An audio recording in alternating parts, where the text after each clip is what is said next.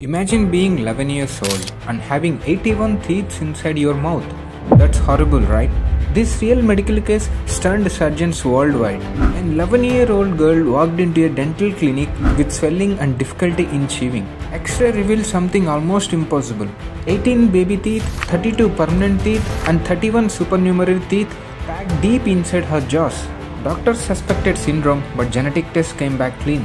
Instead, they discovered a rare inversion on chromosome 9, a never before seen mutation in a child with no other medical issues. This became one of the world's rarest non-syndromic hyperdontia cases.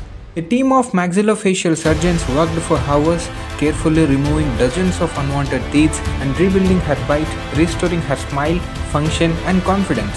From 81 teeth at age 11 to a normal, healthy smile. Medicine is full of miracles and this is one of them.